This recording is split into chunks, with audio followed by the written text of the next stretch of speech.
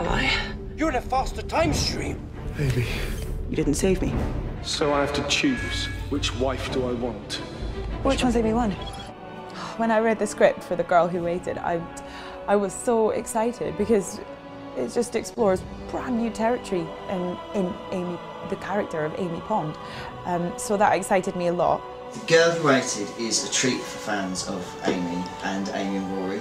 There's not really any guest characters and there's not really any villains, so it's kind of an interesting episode. I think this is one of the kind of classic sci-fi things where you take a real human emotion and process it through a kind of impossible story device, which is the idea that you could meet your older self and both exist at the same time and kind of argue. And although it can never happen, through it you get to really push the buttons of Amy and Rory. Tom had written the script and a really accurate portrayal of Amy, both young and old. So then I took it on and discussed it with the director. Then Tom came down to set and he seemed really happy. It's a really powerful character episode. I think emotionally, yes, it's very intense. It's not every day that you get to play a much older version of your character, so I jumped on the chance to do that.